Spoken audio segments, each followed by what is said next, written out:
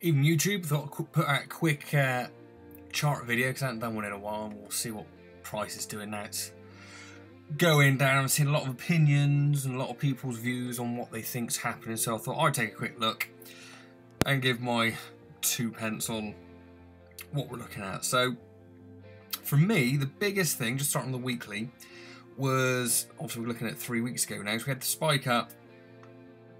This candle here, as we can see, price has continued to go down and fill that wick. Now the important things to notice on the weekly, so there's a few things. First of all, we've got this structure here, so you've got that sort of double bottom area here. We've also got this sort of structure lining up here. So this zone is what I'm sort of watching now. For the week, if the weekly candle closes below this zone, below these wicks, then yeah, we could see some lower price action. Where would that be? Well, for me, the most logical place is going to be around 28-29 cents, give or take. So back down to this sort of zone here. So you can see, looking left, we've got these wick touches, you know, a lot. I mean, if you really want to bring it down, so we've got complete confluence there. If you see that, it's sort of 28, close to 27, give or take. So let's have a quick look at the daily and just see what is going on. And again, what I've been watching is this candle wick here. So what I've been looking at is this wick here, okay? So this candle, if we see this daily candle, in my opinion, of course, I could be completely wrong, but if this candle here closes, so if we see it close below this wick, that would constitute a lower low, lower close, which could signify that, yes, there is some more downside to come. We can see these EMAs are starting to get closer together, which again is more of a sign that things could be going down. What we have had up here, again, is a double top, just where price has failed to break. And again, you can just see where the wicks have come. Obviously, that was our excitement before X-Rapid was announced, and obviously Swell.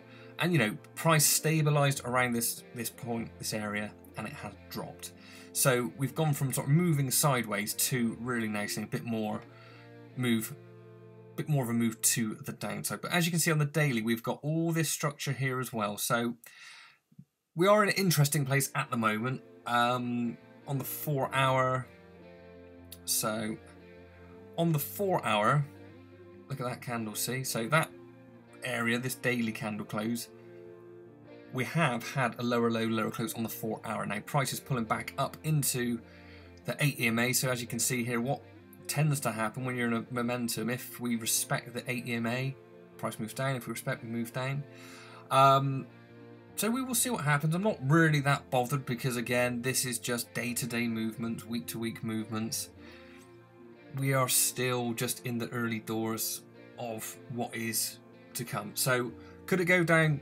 Yeah, certainly it could. Could it go up? Again, it could. Other things that might be on my radar, just going to have a quick look. If I go onto the daily, because again, these things tend to happen when more traders start trading certain things, certain patterns might appear in the structure that we're seeing. So I'm just having a quick look here just to see what we could have. And then what's this measurement here? Okay. Well, I don't know if there is a advanced pattern in here. There could be a back pattern looking at these weeks. If we, you know, that's just hype. But these points here, this could be, if I put in the 50%, if that's touched on it could be a back pattern. So what you normally find with a back pattern, let's just turn the blue on. Again, it's not an exact science, but typically price will push up, retrace, hits the 50% fib, doesn't close higher than the previous high, and then what you'll then see is price come down to the 886. So looking at everything here, the 886 puts us in around 29 cents. So I wouldn't be surprised to see something like we hit 29 cents and then the price goes up. So the pattern is something along the lines of this. Again, advanced patterns, it's not an exact science, it's just Confluence, and again that puts us down at a structural level. So we'll see what happens. I will pop this idea out on TradingView just so it's there, and I'll come back to it in a couple of weeks and we'll see how prices played out. But for the time being, hope you enjoy that little insight into what I feel is going on. But again, you know, don't lose your mind. It's just what happens. The market moves up and down. You know, this is a gift. If you're in it for years and years, these prices don't really matter. So enjoy your evening, enjoy your viewing, and